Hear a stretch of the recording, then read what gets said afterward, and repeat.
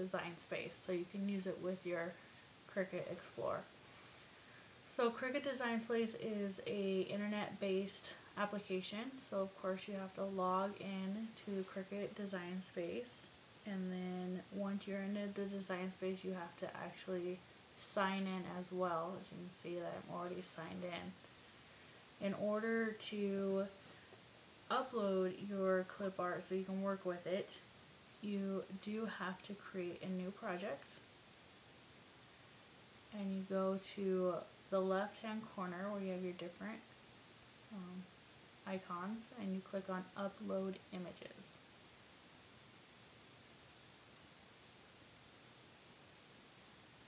Anyway, as you can see, I have a lot of images already uploaded. If it's a clip art and it's an image that you're going to upload to do design with, you would do the upload image. If it is a pattern paper that you can't already get through the Design Space, you would upload the pattern fill. But we're going to do an image, so I'm going to click on upload image.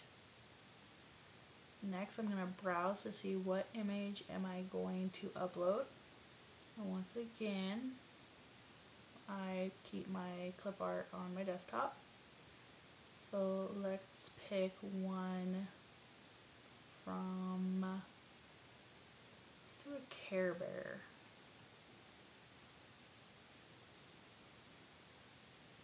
And I'll just pick Care Bear 1.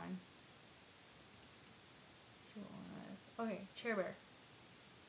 How cute. Now once you click on what you want uploaded, it's going to ask you if you want a simple image, is it a moderately complex image, or a complex image. And that just depends on what you're uploading. I'm going to say this is a complex image because I want every single detail around the Care Bear cut out.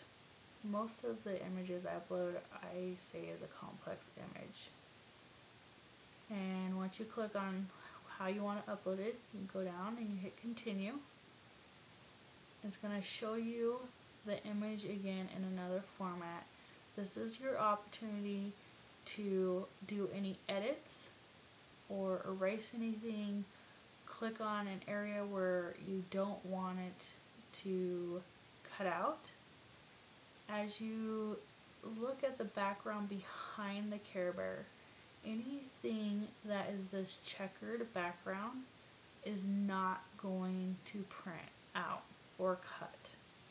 It's going to cut anything that is around the colored.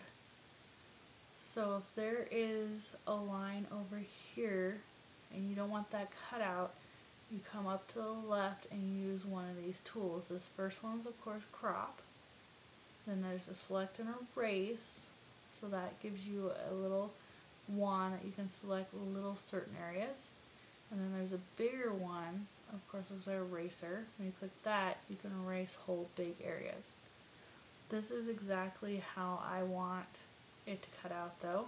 It already gets rid of the PNG transparent background. That's what all these checker squares is to get rid of that background. So I'm going to hit continue.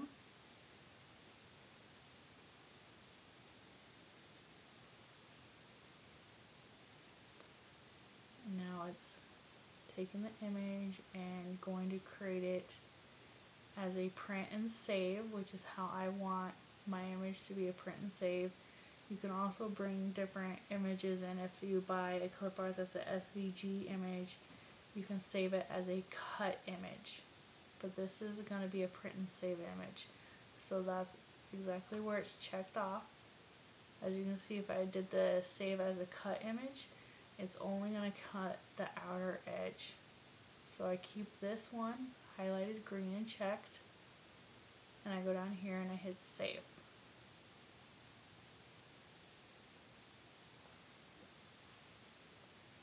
Once it saves to your Design Space, it will always be there. You'll have to get the image through the uploaded images in order to work with it, but it will already be uploaded and into Design Space. The edging will always be off for you. It's already done it when you upload into it. So anytime I click on the Care Bear into Design Space, that's what it's going to look like. And here it is, uploaded. It's the last one I uploaded.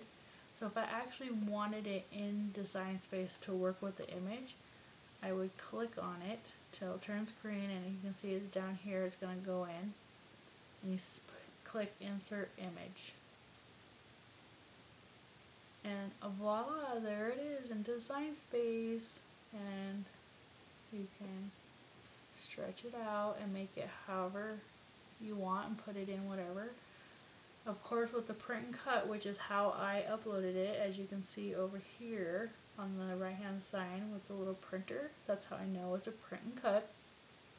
There is size limitations currently to printing and cut, so depending on what I'm using will tell you how big I can make this image. I think I can make it up to 6 inches right now.